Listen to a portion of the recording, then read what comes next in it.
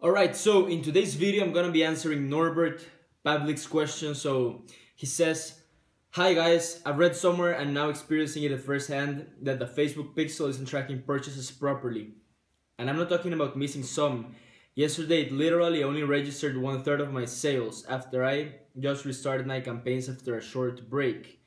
Now it's impossible to know which interests are working. Anyone, any ideas?" So first of all, Norbert, that's a great question. Here's the thing. So the Facebook pixel is never gonna be exact, which is why there are other third-party solutions, tracking solutions and softwares that exist, such as example CPV Labs. You can also use Google Analytics, and there are other different third-party tracking softwares that you can use to track Facebook. So now let's not overcomplicate it, because I know it's not always exact, but you can normally see the trend where the sales are coming from anyways. For example, in e-commerce, I've never used Google Analytics and I'm still able to track my sales relatively well. So this shouldn't be stopping you, because it's always relatively accurate. Now it also depends on the app you're using for linking your Facebook pixel into your store.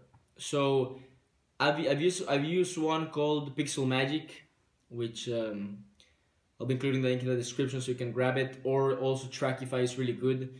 If you're integrating the pixel manually in your store, you may have an error in the code, but regularly it's fairly exact. So if you don't want to really complicate it using other third-party tracking softwares, then what you should do is just make sure it's set up the right way using one of those two apps that I recommend.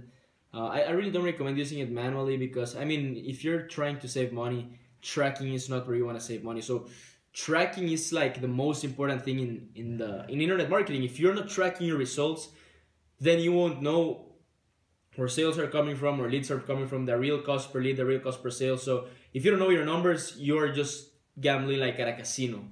So you gotta really know your numbers. This is why it's really, really important to use the Facebook pixel to track properly. Another external tracking solution that is really powerful is Improvely as well. So you can use that one as well. Just go search for some reviews, see what's the best fit for you, because like I always say, a lot of them are really good, but it's what really works for you. So Norbert, don't panic. Make sure you're using one of those two apps and everything is installed correctly. If you're doing it manually, there may be an error. The Facebook pixel is never exact, but to be honest, it's fairly accurate, and you will always be able to see where things are coming from with the Facebook pixel. So yeah, definitely Norbert, knowing which interests are working is absolutely key. If you're having an error, you have to fix it right now, because a common problem that I see a lot of people doing is that they're not tracking properly.